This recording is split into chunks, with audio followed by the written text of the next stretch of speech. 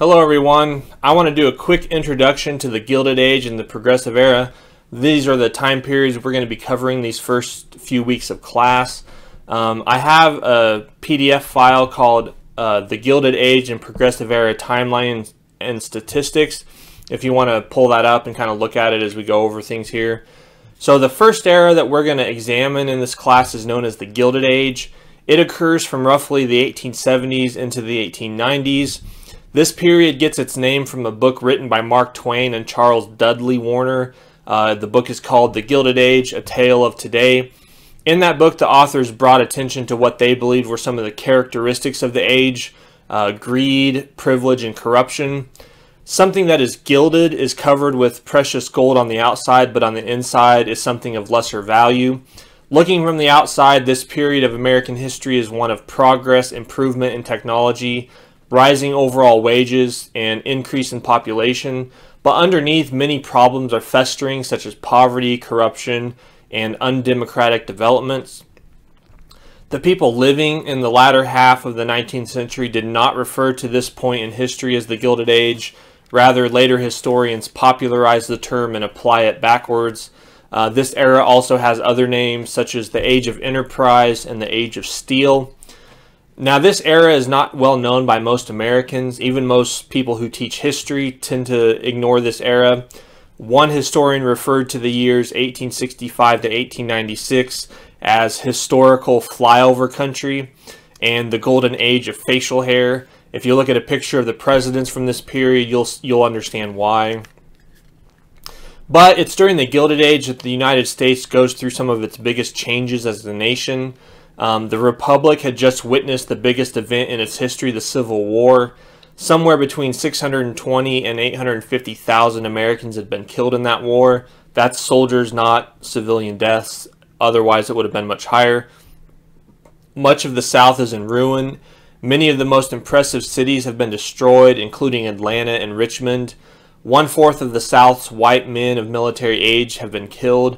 1/2 of Southern rail stock lies in ruins.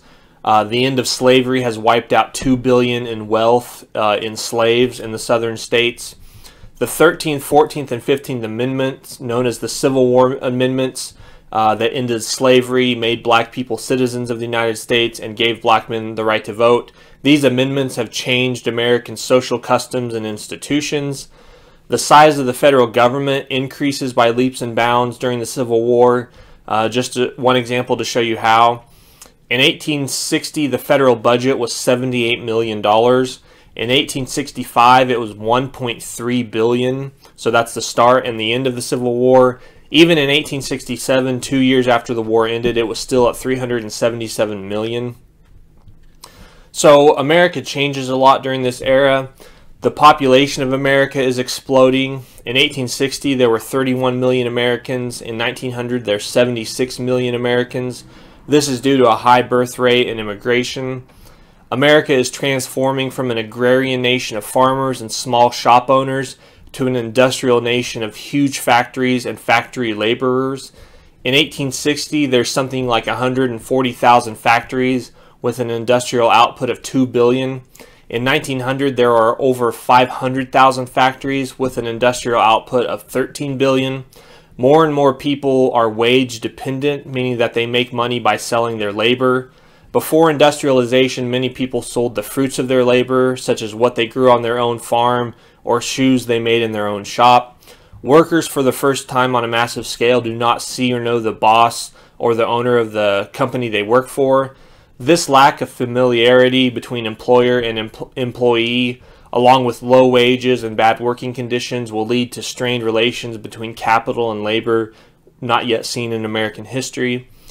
Technologies are making huge advances. In 1869, the Transcontinental Railroad is completed, linking the Atlantic and Pacific coasts. In 1883, the Brooklyn Bridge is completed. Railroads are connecting the formerly isolated regions of the nation, creating a truly national marketplace where cattle from Texas can be slaughtered in Chicago and sold to consumers on the East Coast. America is rapidly urbanizing, going from a nation where a large majority of people live in towns of 2,500 people or less to one in which an increasing number of people live in cities. In 1860, there were only 6 cities with a population of 100,000 or more. By 1890, there are almost 30 cities with a population of 100,000 or more. Some Americans during the Gilded Age are becoming super rich, while many Americans are becoming super poor. More and more Americans are living in slums and squalor than ever before. These are just a number of the changes we'll kind of look at throughout this study of the Gilded Age and Progressive Era. Now, after the Gilded Age comes the Progressive Era. The emphasis of this era is on how to fix the problems created during the Gilded Age. We will examine how those people focused on reform, those people who were focused on reform, they're known as progressives. We'll look at how they worked to restrain the power of big business and regulate it more. They also worked to improve public health, ease the symptoms of poverty, and make the democratic process, in their view, more responsive to the people. Progressives felt the solution to these problems were to make government more powerful.